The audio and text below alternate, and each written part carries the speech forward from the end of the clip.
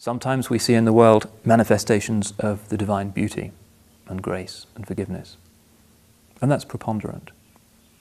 Sometimes we see in the world manifestations of the divine rigour and wrath. And this is one of the big differences between our understanding and, say, the Christian understanding.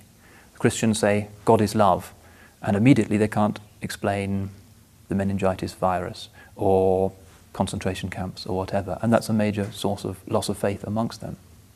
Now we say that Allah is indeed Rahman and Rahim, and He is Al-Wadud. He has those beautiful attributes, and they do predominate. And at the end, when good and evil are finally differentiated, we will see that the Rahmah predominates over the divine wrath.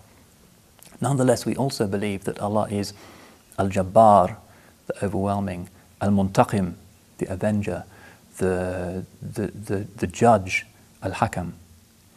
And that's one reason why Islamic theology hangs together so well when confronted by the paradoxes of evil and suffering in the world, that we believe that the world is the endlessly subtle interaction of 99 names that include names of rigour as well as names of beauty.